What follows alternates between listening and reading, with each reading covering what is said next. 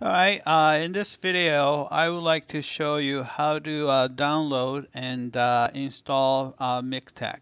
Alright, so let's do that. Alright, so I guess I'm going to, actually I've done it before, so type in MiKTeX download. Alright, so here, so this is the MiKTeX site. Maybe I'm going to just click in the first one. Alright. And what we want to do is we want to download and install. So I'm going to click on download. All right, and let's see. So here's the download site. Since I'm on a Windows computer, I'm going to use that. If you have a Mac, you can use these, and if you have a Linux, you can do that. But here, so I'm going to hit download.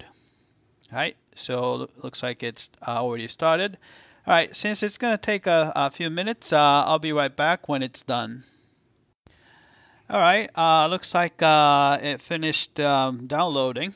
So I'm going to just start this installer. So maybe I'll double click on it. All right, it's opening up. All right, so we have that. So I guess I have to accept, the term conditions and hit next. All right, so I'm gonna leave it up here because this install only for you, not the multiple users. If you want to do it the other way, you can do that too. But I'll keep it just for me. And next, and so this is the folder the program will be stored. So I'll say yes.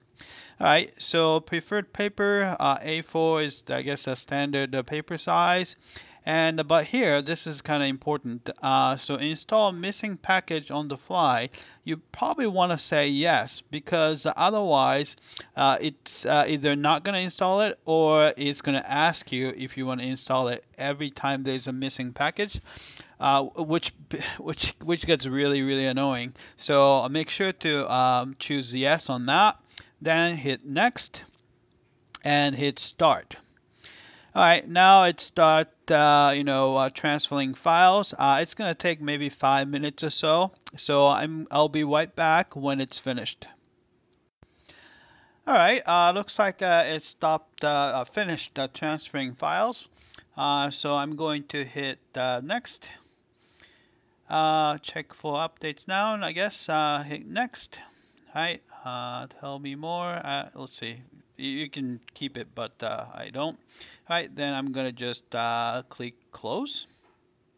All right, so MiKTeX is already installed. So what we want to do is maybe I try to open up a file. So let's go to Sakai.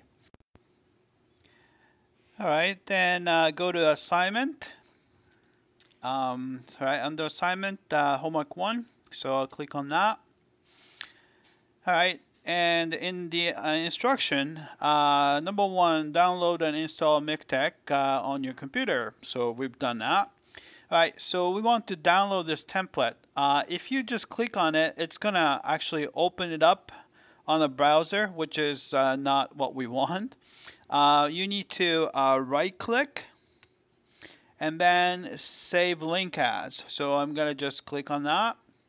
All right, then I'm just going to throw it in the on the desktop. So I'm just gonna save it there.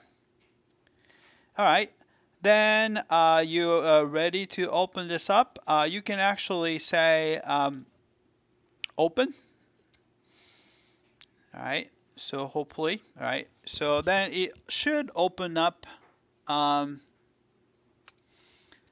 in this editor called the TextWorks. So here, this is called the TextWorks.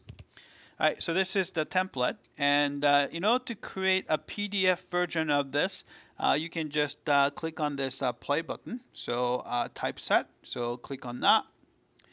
All right. It might take a little while for you because there are some missing packages being installed. So don't stop, even if it's taking maybe a few minutes.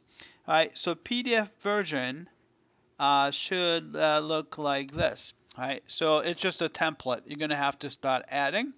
But, for homework 1, you're going to start adding stuff on here. but you're ready to start homework 1. All right, that's it. I hope that this was clear.